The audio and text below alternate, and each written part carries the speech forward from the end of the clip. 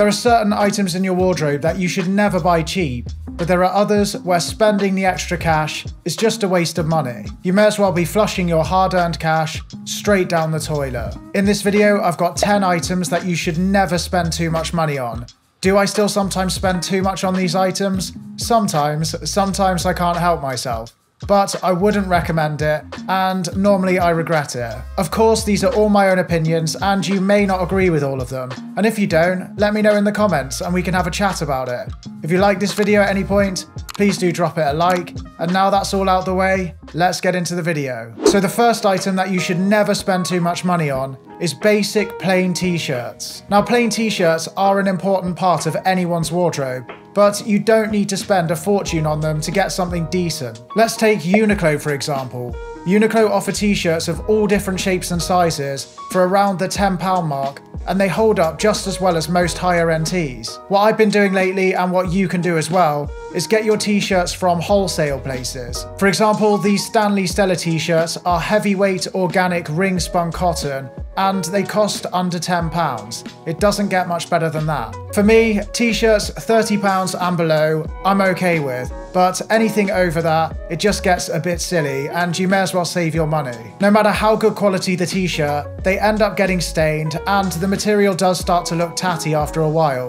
So they do need replacing more than other items in your wardrobe. So save your cash and put it towards something else. The next item that you should never spend too much on is nylon coach jackets. Now, nylon coach jackets, they all pretty much look the same no matter what the price. I've owned some that have cost me over £100, and I've owned some that cost me around £20, and they all feel and fit pretty much exactly the same. So unless there's one with a graphic or a design that you have to have, I'd just save your money and go for a more affordable one. For me, the same thing goes with denim jackets as well. Most of the time, they all feel and look the same, no matter what the price. Most of the time, the more affordable jackets are made out of the same materials as the higher end jackets, and it's quite hard to tell the difference in terms of quality. So unless you see something that makes a denim jacket really unique and really stand out, I'd just go for a more affordable option. And the money that you save from your denim jacket, you can put towards a nice bomber jacket, varsity jacket, or leather jacket instead. Now, the next item that I think you should save your money on, and I know not everyone's going to agree with this one, but it's shirts. When it comes to shirts, they're an item where I feel the quality doesn't get much better as the price goes higher. I've owned expensive shirts and I've owned more affordable shirts, and although there is a minor difference in terms of quality and fit, it's not enough to justify the extra cost, in my opinion. Of course, there are times when I see a shirt that's absolutely beautiful and it does cost quite a lot of money, and I have to have it. But it's very, very rare. I also feel a lot of the time shirts give off the same kind of look no matter how much you spend on them, so you may as well go for something more affordable. The next item I don't think is worth the money is a pair of shorts. I feel like it's hard to tell the difference between a pair of shorts that cost 40 quid and a pair that cost 150 quid. So for me, they're not worth the extra money. I've also never seen a pair of really expensive shorts where I've thought to myself, those are absolutely beautiful, I need to have them. At the end of the day, when I'm wearing shorts, I just want to be in something that keeps me cool. So a lot of the time in the summer, I'm wearing a pair of sports shorts because they're lightweight, they're very comfortable, and they're reasonably priced. I also really like the look they give off, and if I'm going to smarter occasions,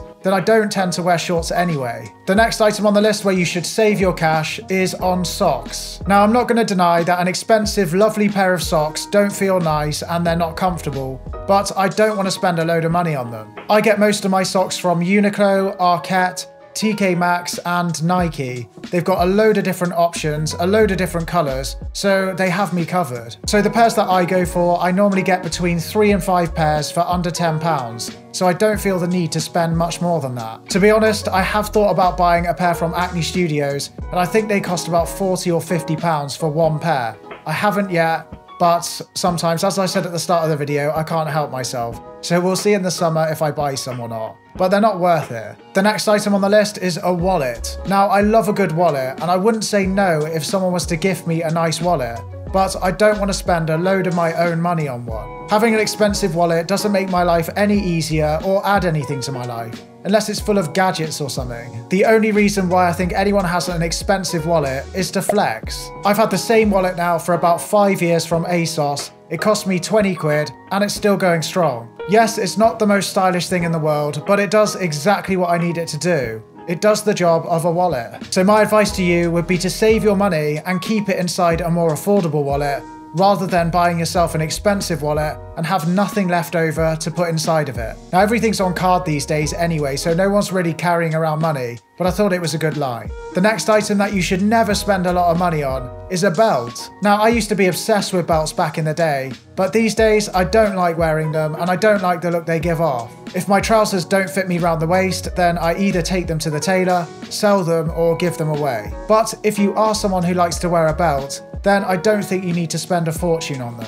You can get a decent quality belt that does the job for around £20 to £30, so unless belts play a massive role in your outfits, there's no need to spend much more than that. The next item that you shouldn't splash a load of your cash on is caps. Now I love caps, and honestly I probably would spend more than I should on them. The thing is, they're not worth a lot of money, and the quality isn't always reflected in the price. One of the best quality caps that I've ever had, and the one that I like to wear the most, cost me around 20 quid. I used to own caps that cost 3 times that amount, and I didn't enjoy wearing them as much, and the quality wasn't as good in my opinion. And there's some designer caps out there that cost hundreds and hundreds of pounds, and I just don't think that anyone should be spending that much on a cap. The key to finding a good cap is finding one that suits the shape of your face.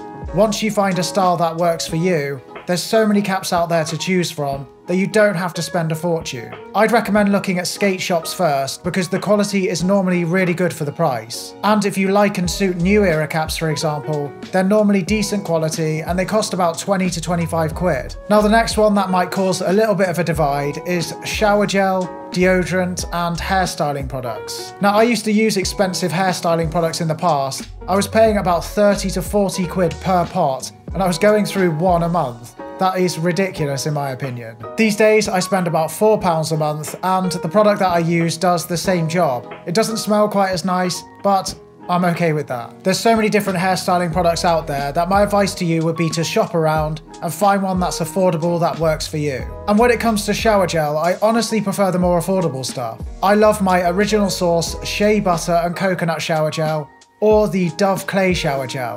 They smell delicious in my opinion, and they cost under 2 quid. So save your money on all of these items and put the money towards some fancy fragrance instead. So that's my list of items that I don't think you should ever spend too much money on. If you haven't seen my video yet where I talk about the items where I think it's a good idea to spend a little bit more on, then click the top right up there, I think it is, or I'll leave a link to it down in the description below. So let me know if you agree with my list or if you want to add anything to the list. I just want to add that if you love something enough and you're going to wear it enough, then it's never a waste of money. So that's all I've got time for today. If you enjoyed this video, please do leave it a like. If you're new here and you love fashion content, then don't forget to hit subscribe, and I will see you all next week.